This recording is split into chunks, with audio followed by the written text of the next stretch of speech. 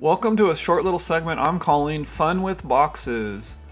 Back when I was in the middle of the Zeffeldar project, one of the videos I covered was to design the screen for the game. And really what it consisted of was a series of boxes.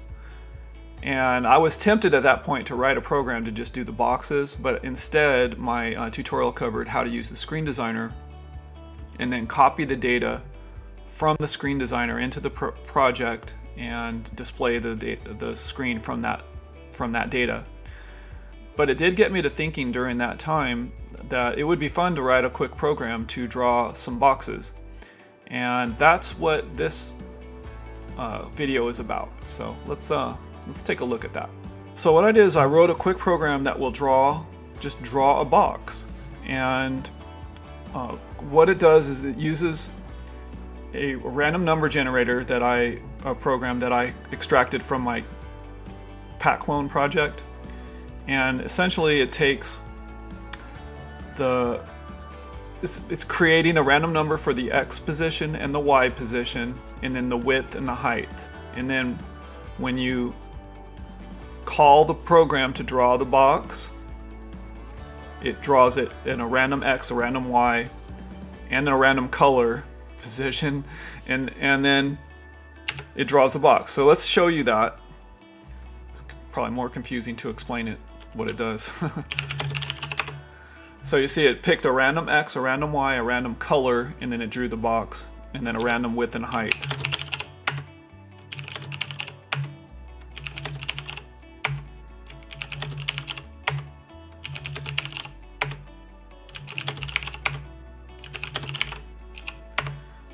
So if I were to run this endlessly, just jump back to the beginning, it will run really quick,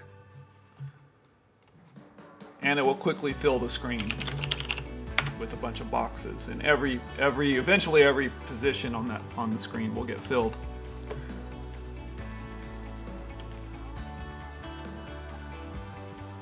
Okay, so let me throw it back to the way it was before, comment that out. Now the Drawbox routine itself is right here, Drawbox. And really the meat and potatoes of the program is right here, the loop.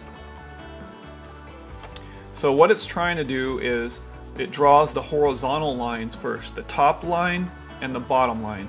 So position 400 essentially would be the very top line, and then it adds the height to it, and then it would draw that bottom line. So it does the top line and the bottom line going across for however many characters for the width.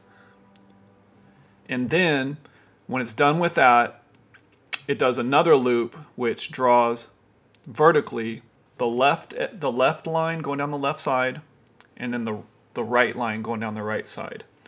So it draws those separately. So if we run the program,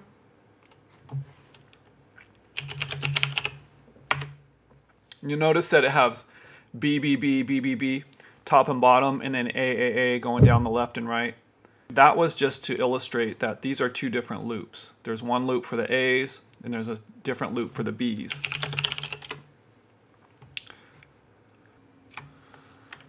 So now if we look at the variables down here, you have essentially these variables right here control where the box is. The height, the width, the X position, the Y position, and the color. So if you just set these variables, you can change the position of the box that gets drawn, the color, and the width and height of the box. And so if you just play with those variables, you can create your own little effects if you put them in a loop. And that's what I've done with this box effect program. So let's comment out a few lines. See if I can get my keys. And this, it does a box effect and does it in a loop really fast. So let's see what it does just to show you. The first effect, I've only did two of them. So that's one where you draw a box that looks like it's kind of enclosing in and then popping out, in, out, in, out. And then the other effect that I did, let's take a look at that. It's more of a mesmerizing look. So if you go really quick, you can kind of have all these colors simultaneously drawn.